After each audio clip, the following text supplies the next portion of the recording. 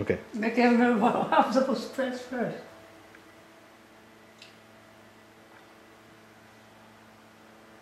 Tag writer? Mm-hmm.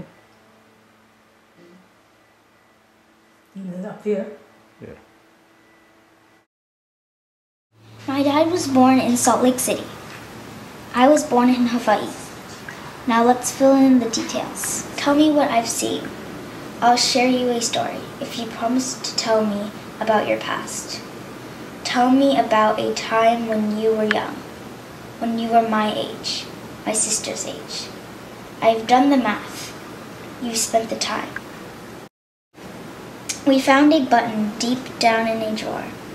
It is 20 years old. It was a 50-year anniversary of an event that you witnessed. The experience changed your life forever. But can you remember? Can you recall a time long ago?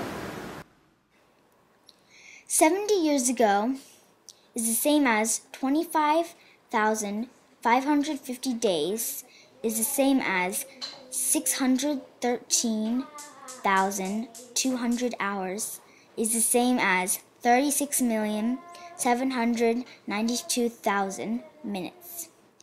I can hold my breath for 20 seconds. So I calculated that 110,376,000 breaths ago, you were incarcerated by the U.S. government. Okay, what is the units? No wonder why you can't Units. remember the details. 1 billion of what? What are we talking about? Oh, breaths. From when? For me. No, but from when? From when my grandma was in camp. This was your number, 7005241. You entered the system on September 30th, 1942. You were sent to the Tan Fran racetrack. You left Topaz on June 14th, 1943.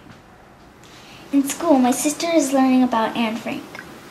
She grew up in Holland and went into hiding July 1942.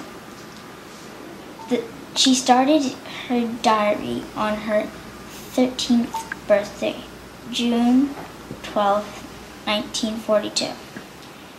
We know so much about Anne Frank, but we know nothing We about were evacuated mainly because we were of this heritage, Japanese heritage, all right? And not only that, this is a symbol for children, and I was a child. And so this has a very potent meaning in relationship to the internment process.